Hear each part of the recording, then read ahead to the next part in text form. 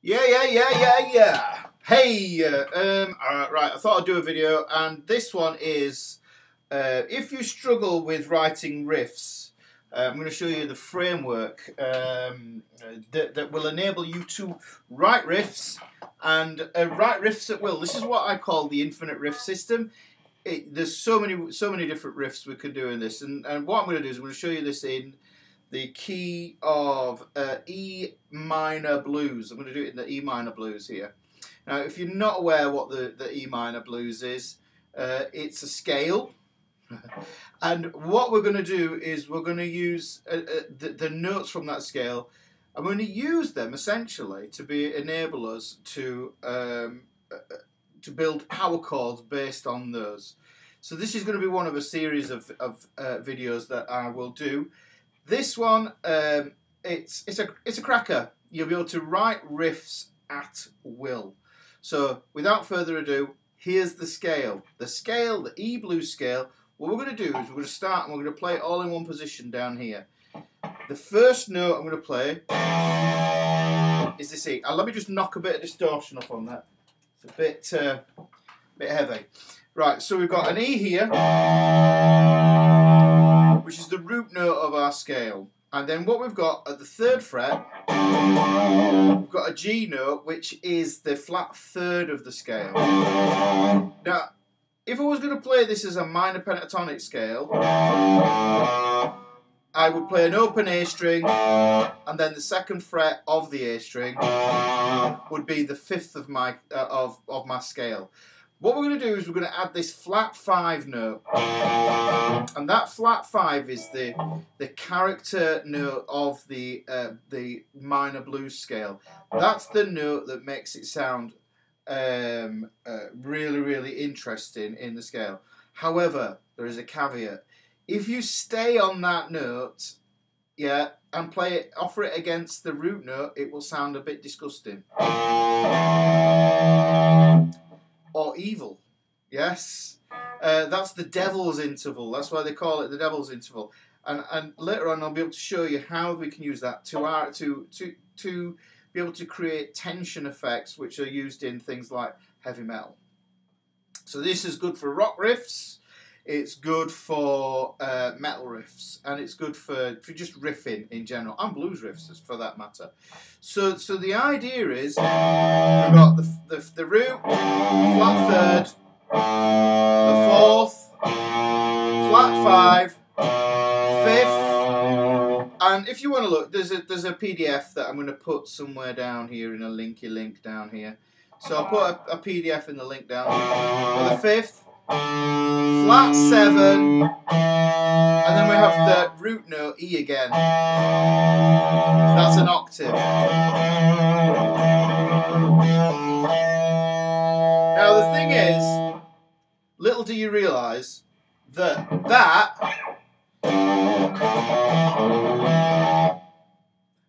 is a riff based on the blues scale. So by learning this, what will happen is you'll be able to dismantle and riffs that you already know and go, hang on, that's based around a blues scale. Okay, and it makes it easier for you to then visualise and see what's going on in that scale. Not always 100% the case. Bit of artistic license in there, but generally a lot of rock riffs use this flat 5 thing going on here. So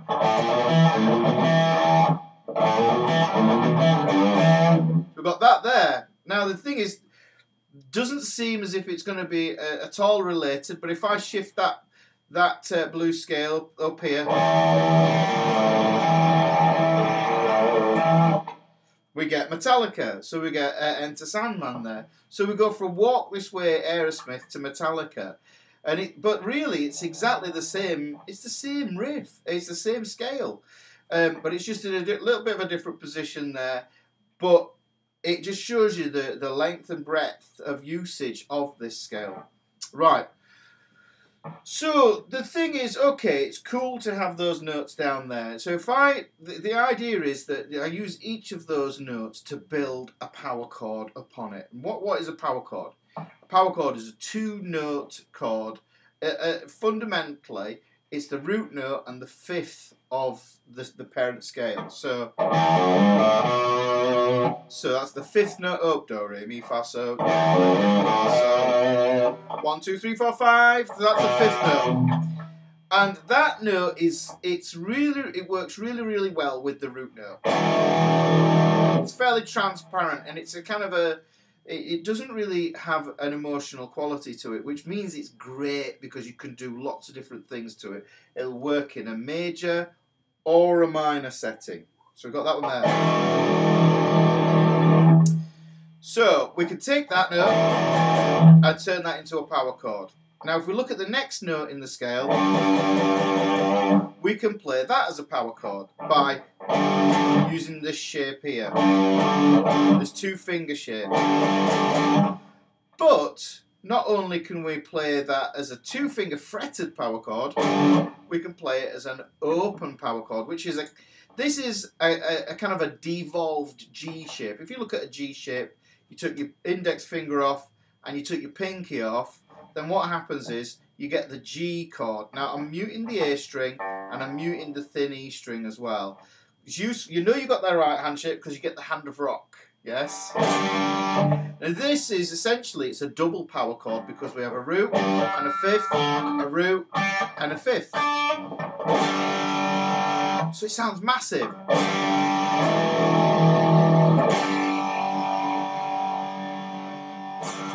As opposed to the fretted. You can hear there's more ring on this one. It's a bit more ringy. And this is an open G power chord because there are open strings. The next note up the scale, I'm just going to whiz through these, is an A note. Well, the easiest way to play that is to, instead of, you might hold your A like that or like that, but if you just use your first finger to go across and hold that next to your fret wire and play the A and D string or the A, D and G string, what will happen is you'll get an A5 power chord. That's a really nice chord.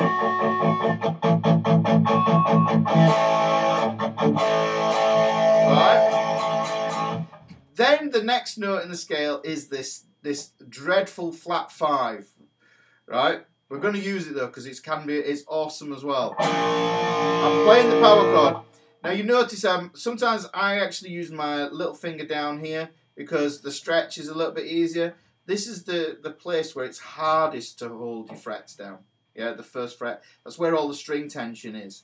Yeah, so you might find that a little bit easier. The reason I like to do that though is because I can move from a B flat 5 chord to an E flat 5 chord there, and you can hear that sounds like Black Sabbath now. So you've got Black Sabbath and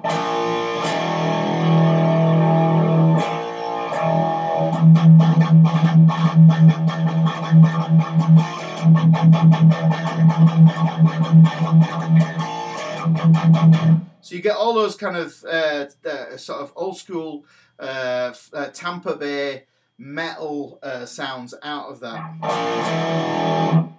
So that's the flat 5. Move up to the second fret of the A string. That's the B note, and that is the 5th of the scale.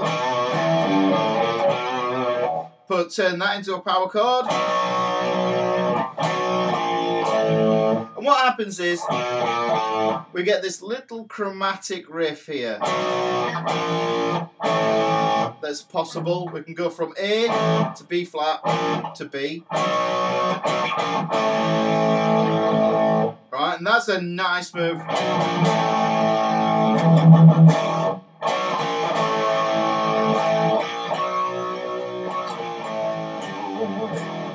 So we can get that there. That's a really useful place to play that. The cool thing is as well, if you've got chord changes that go oh,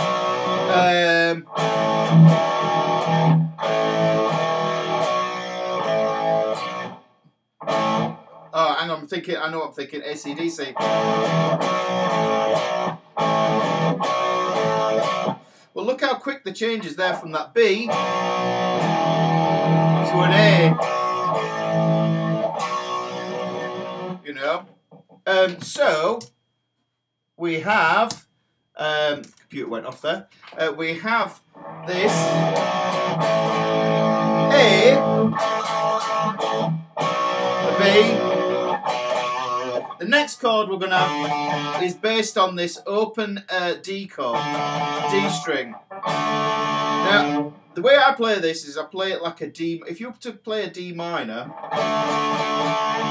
with that first finger on there, if you take that first finger off, you get the D power chord, which is open D string. We've got the G string and the B string.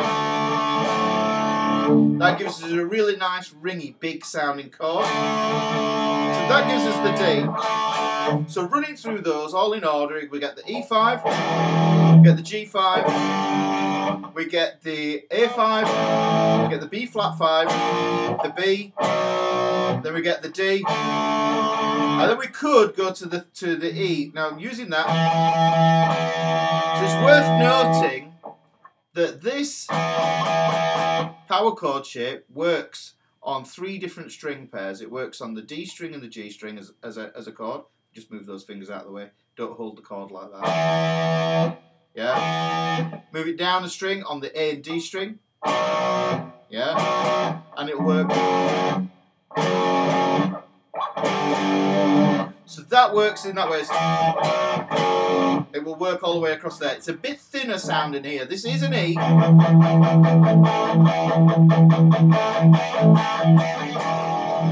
can hear it's the same chord underneath it.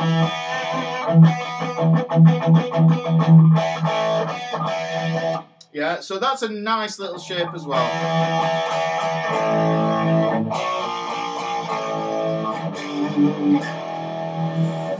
So that's using all those chords in that position down there. Now here's the thing, there's a lot of chords to remember there.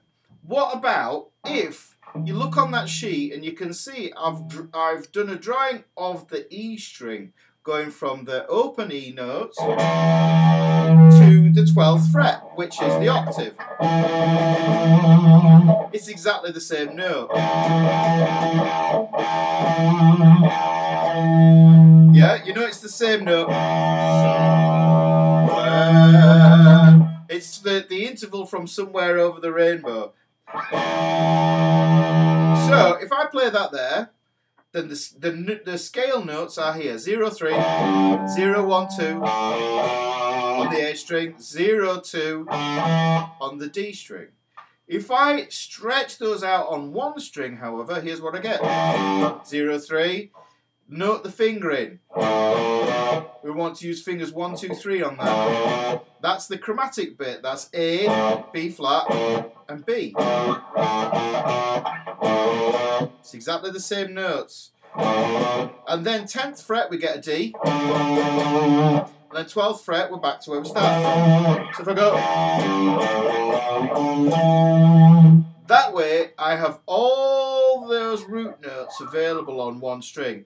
So it means, after playing my open E power chord, all the shapes going up the neck now are fretted power chord shapes. So if I go like that, E, F, A, B flat, B, D, and then we get to back to E.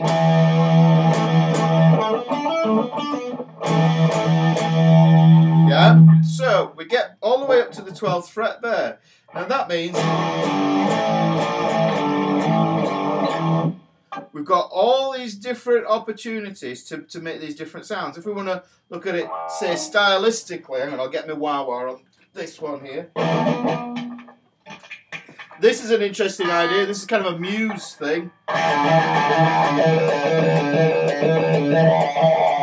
And I'm using 10 and 12 here, the octave thing, to come up with riffs.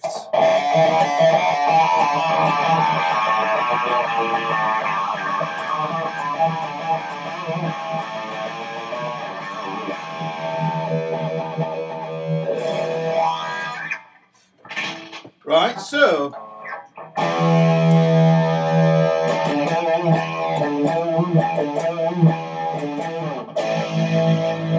these will all sound great. It doesn't matter which order you put them. Now, there's a formula that you can have, and it's generally 3 riffs for a song and 3 chords for a riff. So if I was to randomly pick 3 chords out of that scale and use them to come up with a riff, then I can come up with infinite riffs. And remember, this is just an idea. You can expand upon it, you can condense it. It's completely up to you how you want to do it. But if I say, I don't know, E's home, so it's always nice to start and finish there. So we'll start and finish there. And if I say, I don't know, let's go 6, which is that devil's interval one, and then we'll go to 5. So if I put that together, then you can already hear a riff starting.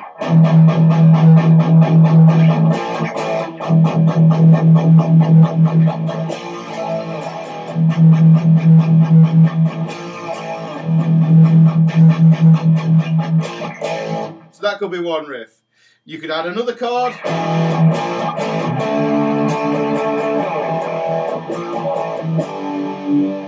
It's completely up to you. So it's completely up to you how you want to do it. They sound particularly great with palm muted down here as well on the bridge there. So palm mute there.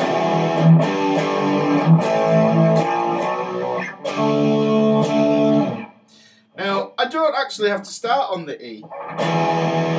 I could start on the G, and I could use some of the other chords that are in there. Let me just see, if I'd use the G, the B, and the D.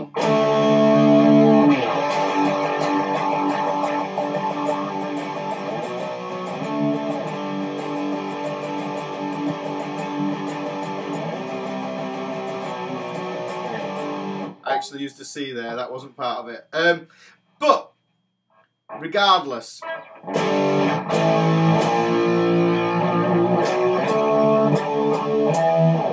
we've got all these options here. Now, there is something a little bit wrong with this, and that is the economy of movement. If you look at, say I was going from a G to a D, there's a lot of distance to cover there.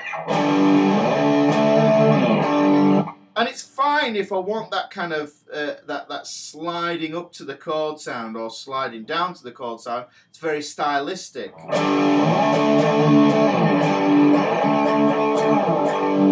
if that's what I want, but it's not efficient. The shorter the distance I can move to get to the next chord, then the quicker I can change. So I can put that chord here. What I've done is I've just taken and placed that down there. That's a little hack where what you do is whatever fret you're at on, say between the E, A and D strings, it doesn't work between the D and the G string because of the way the guitar's tuned. But say you're at the 10th fret, don't count frets, do it as a sum. Yeah, do it as a mathematical sum. So if we're at the 10th fret, yeah, if we said 10 minus 5, what do you get? You get 5. So if you move down to the next string, you get the same note. And if I do that, 5 minus 5 leaves us, so that moves us down to the open string. So you can hear, I get a D there, a D there, and a D there. So cool little thing just to enable you to find your way, find other places to find your chords instead of just... Now what happens, as a kind of a side note, is up here on the thick strings, because of the thickness of the strings, the timbre changes the sound of the strings, and it sounds a little bit woolly and a bit flabby and a bit fat. Whereas in this position, it sounds a little bit crisper, and in this position, it's very ringy and very sharp. And that's due to the thickness of the strings affecting the sonic quality, the timbre of the strings. But they're the same, you know, and that can be handy for when you're working out songs and you want to know, oh, what position is that being played? Then you're listening for the timbre of the song. Right, so we have that. So if I was going to go from the G to the D,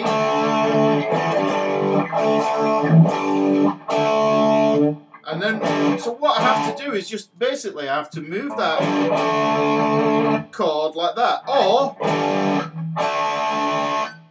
and alternatively, getting back to these G power, this G shape, the open chord version. I particularly like that one because it's very AC/DC. And all I end up moving is my second finger.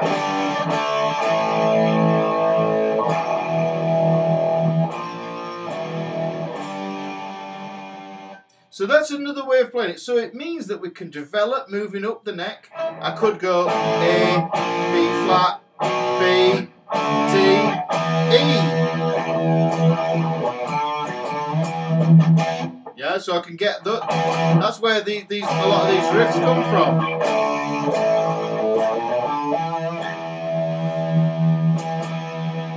So if I look at that, and I can also, it also means if I've shifted my power chords to my A and my D string, it means I can then use my E as a drone note, which is pretty cool. So if I go like this.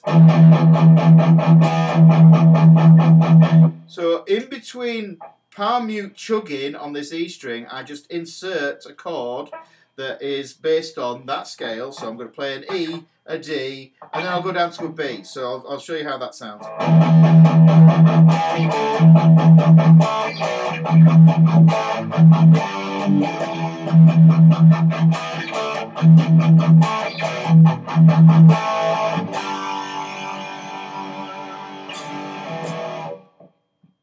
So hopefully that makes sense to you. The other benefit is if I just going to use my little looper here. What I'm going to do is I'm going to record that riff actually, and then I'm going to show you a cool thing as a side effect of that, because it's good to know where to solo over these things as well. And it's in exactly the same position. The scale that you've used to compose the riff is the scale that you use to solo over the top. It's nice and easy. So let me just, I'll just get this, I'll put my looper on here. 1, 2, 3, 4.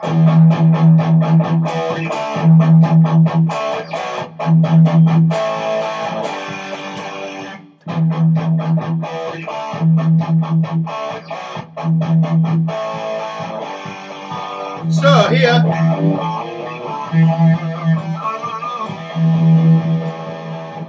that scale transposes up here.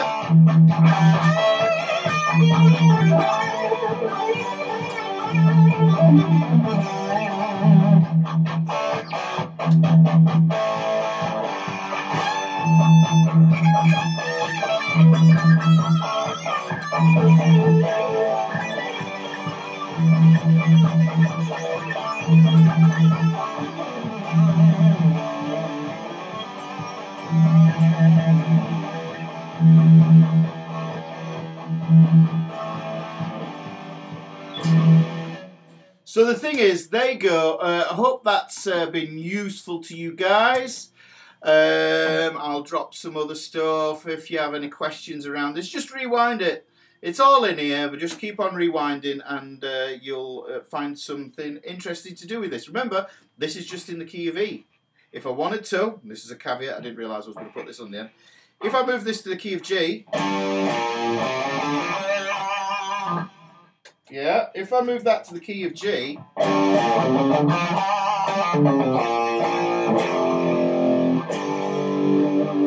I get lots of different chords.